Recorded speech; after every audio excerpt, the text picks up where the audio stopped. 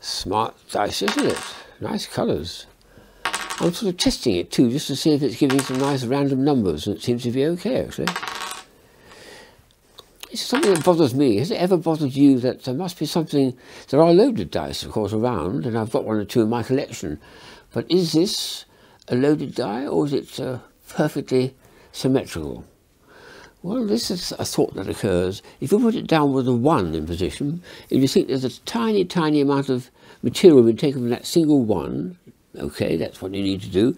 Turn it over, and 1 is opposite to 6. Hang on a sec, those are all the same size as the 1s, so there's 6 bits of materials been taken from that side.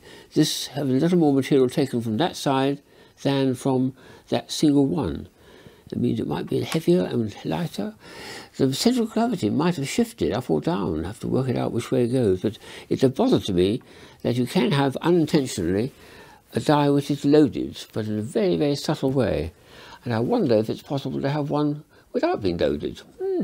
Well, recently such a thing came across to our attention, and this is what it looks like.